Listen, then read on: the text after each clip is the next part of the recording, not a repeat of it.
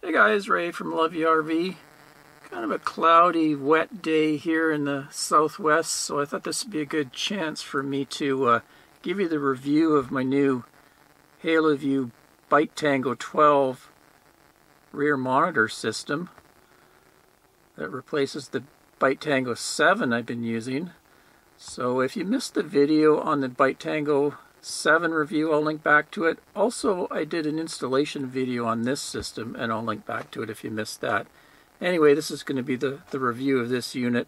I'm going to kind of take a deep dive into its settings, and then we're also going to go through some of the videos I took, and I'll give you a look at them. Both this rear-facing camera that's at the back of the trailer, mounted on the roof line of the back of the trailer, but it also has a second camera, this system.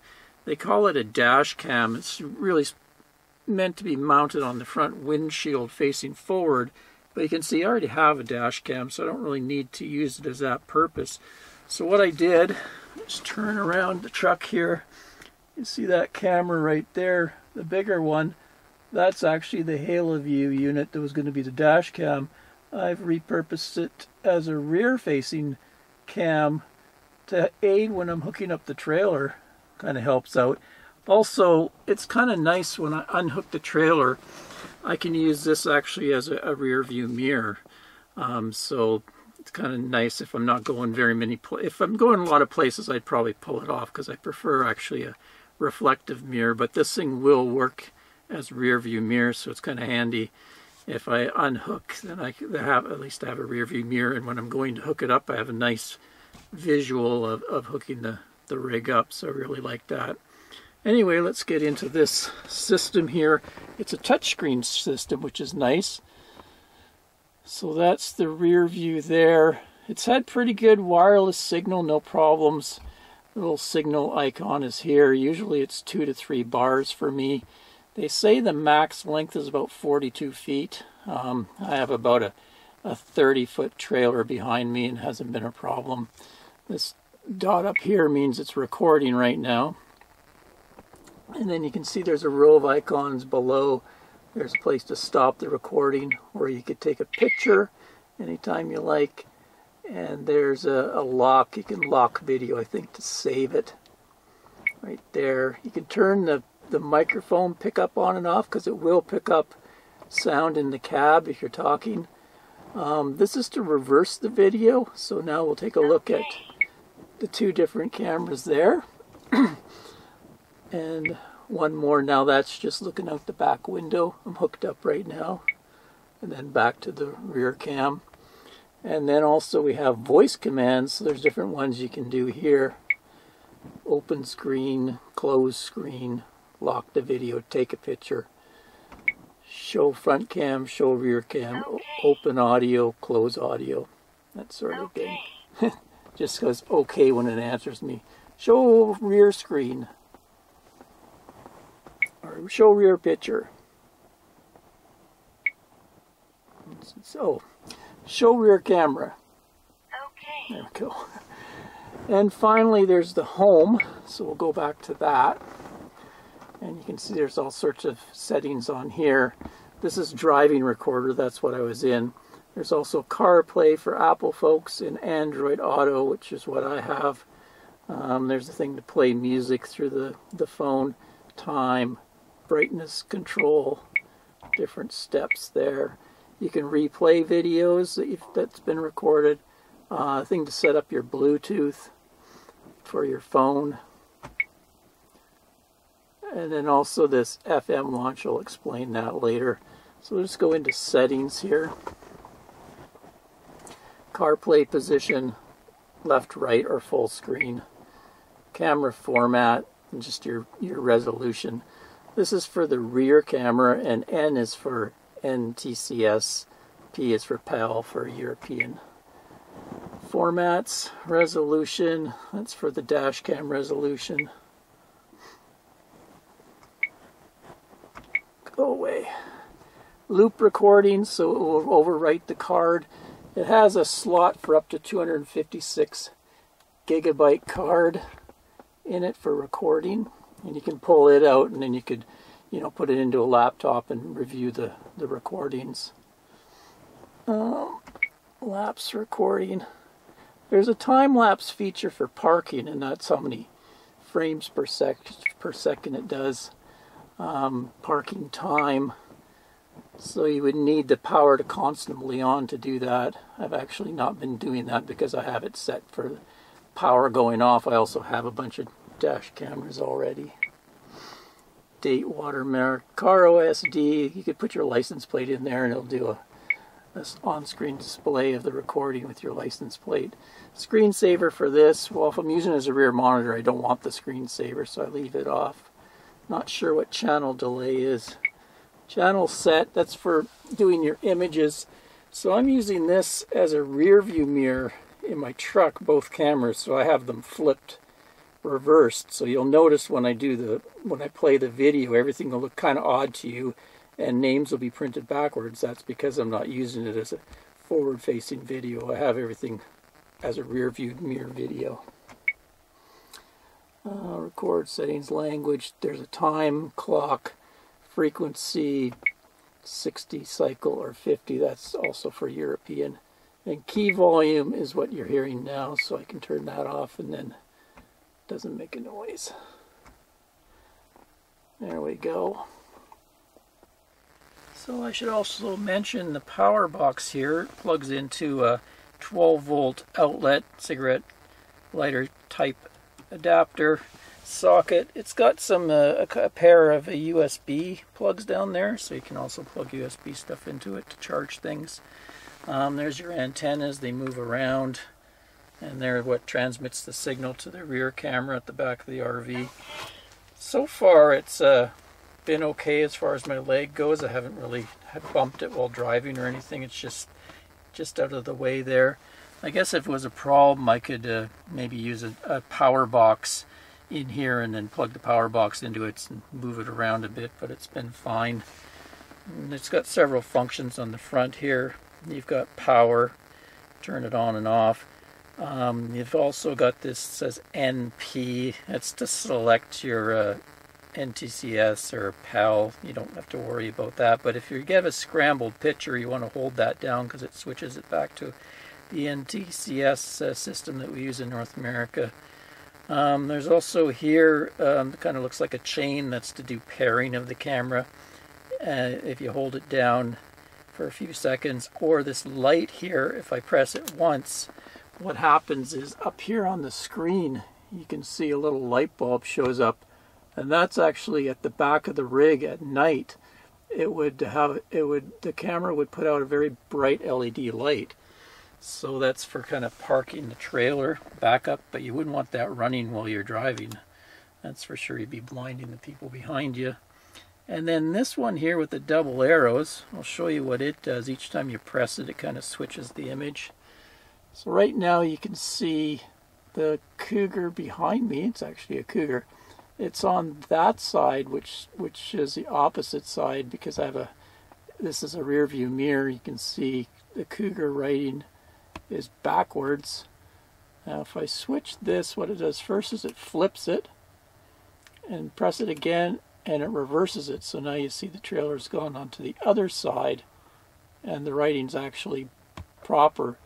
So it's kind of like I say, every time I do videos, people always say, oh, it's backwards, but it's because I'm using it as a rear view mirror. So I'm just going to flip it once more and then it'll flip over to the side. So it makes sense when you're driving because cars will come up on the proper side of the rig. If you have it where all the writing is nice, it's actually the camera view is proper, but when you're using it as a rear view mirror, you'll see a car coming up one side and it'll come up on the other side. Really throw you off. Another thing I should mention is there is Wi-Fi on this display unit, and you can download an app called RoadCam, and then you can actually view what's going on the screen. You know, there's the rear view again. You can flip it around and see that. So anywhere within Wi-Fi distance, probably, you know, about 100 feet, you can connect to it and take a look what's going on in there. You can also go back and play back your videos. Stop recording there. You can take a picture, just like the same. Okay. So yeah, you can go back on your phone and check out all the videos that have been recorded. And another handy thing is you can go in here and change some of the settings as well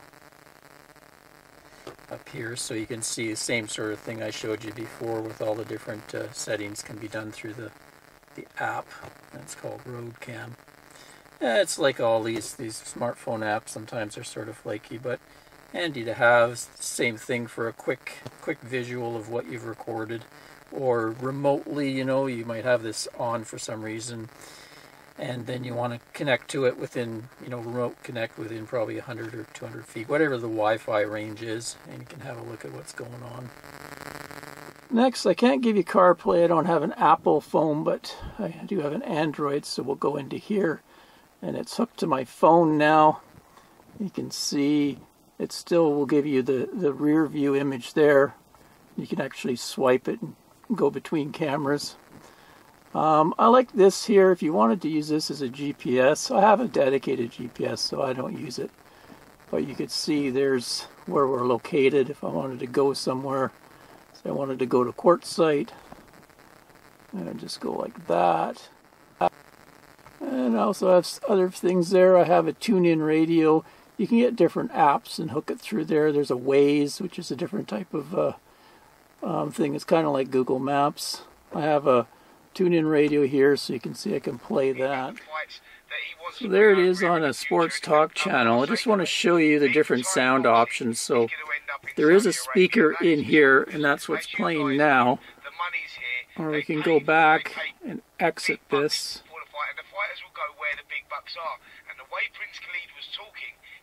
And right here, FM launch. And I can switch this over to FM. What that does is it's rebroadcasting on an empty FM channel. So I go down here, 88.7, and you can hear. But on my system, there's a lot of static you can hear. I haven't figured that out. I've tried a bunch of different channels, and it's always the same, so I don't know if it's some kind of interference going on. I have an external antenna.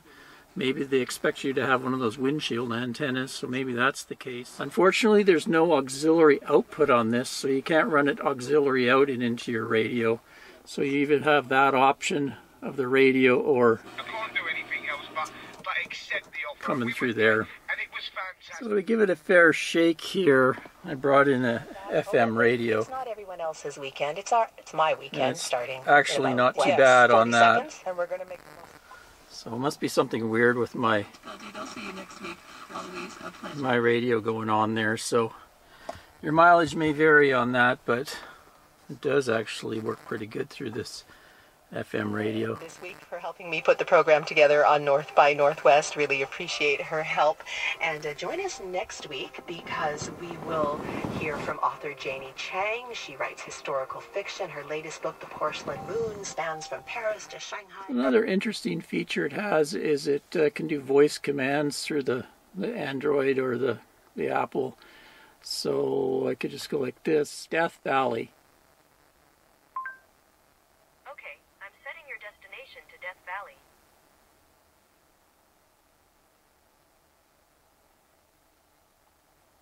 So there we go. It would navigate me to Death Valley.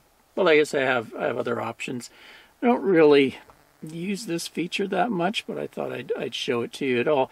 I've used it and all seems to work okay. Sometimes the voice commands get a little buggy with the amount of sound, and I got a diesel engine and all that. But what I mainly use this for is the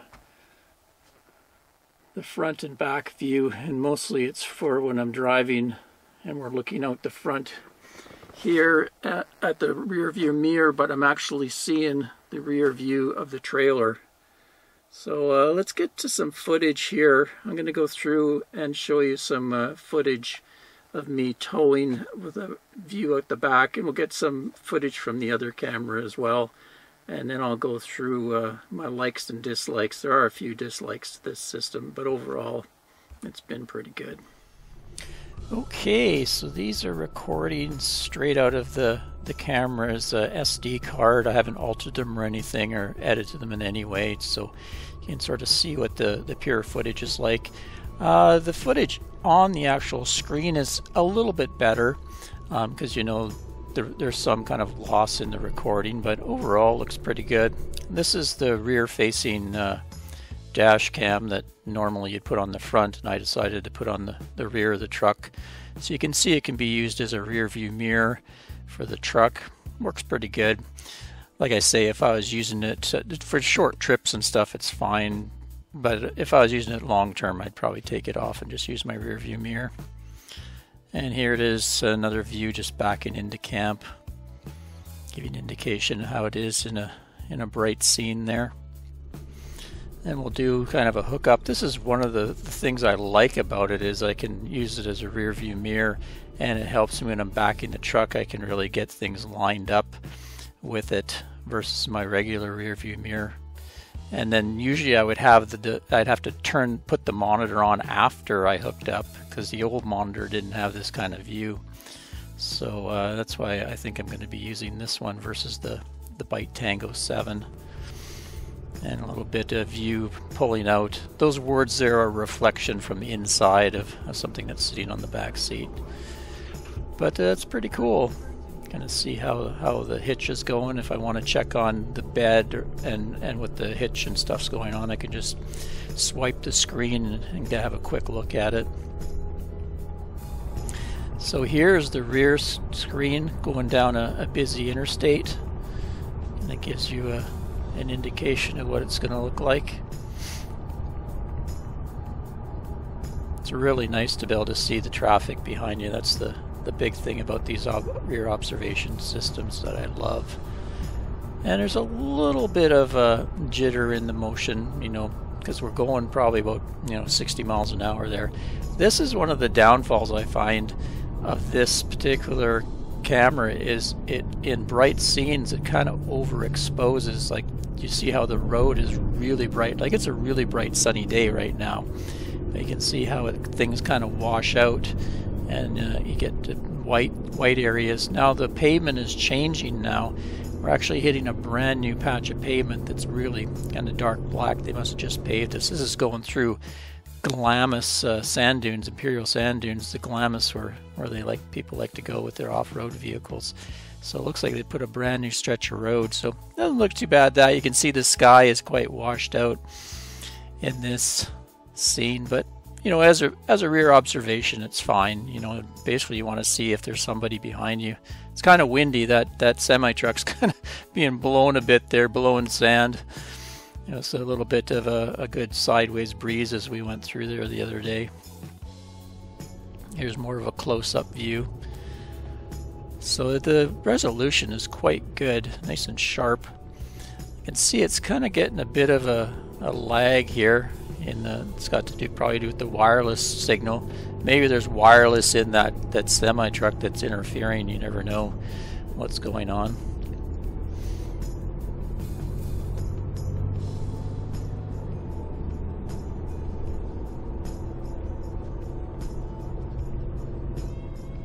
Here's another bright scene. I'm entering a little town in Southern California called, I forget what it's called. But this same thing, the cement was really bright white, so with the bright sun, it was really kind of washing things out. Some of the poles too had a little bit of a double image on them. Kind of picky, but I just want you to see what the actual real life footage is going to look like.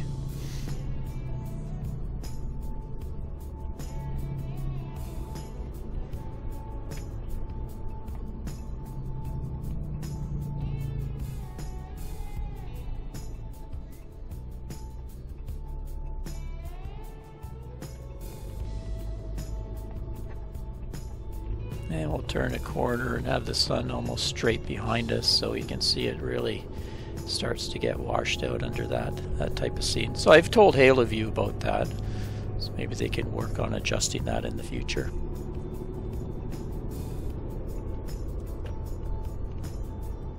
So one advantage of it being so bright during the really sunny daytime scenes is it still is quite bright when it's at dusk. Like, you can see this dusk scene and it's very bright looking back.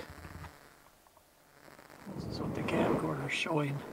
So it actually isn't that bright out right now. It's just a little bit past sunset and it's dusk.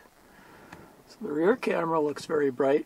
You can see this one's not quite as good. As a lot of noise in the scene, so I think they just may have kind of didn't set that auto exposure quite correct, but it is advantage at dusk. I'll wait till it gets really dark out and we'll come back and then I'll test that that rear spotlight it has. Okay, pitch black now, so we'll try the spotlight. There we go. Check it out.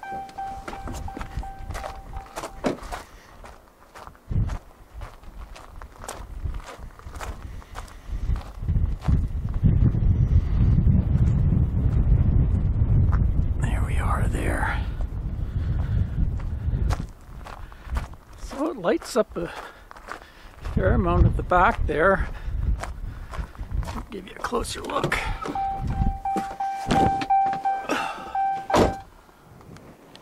There we are. And we'll turn it off again. So, works pretty good. Finally, let's go through my pros and cons as I see them. Start with the pros. So it's got a nice bright picture in the cab, easy to see. The finish is a matte finish on it, so it's not too reflective in there. So it's quite nice as a rear view monitor when it's mounted on the mirror there.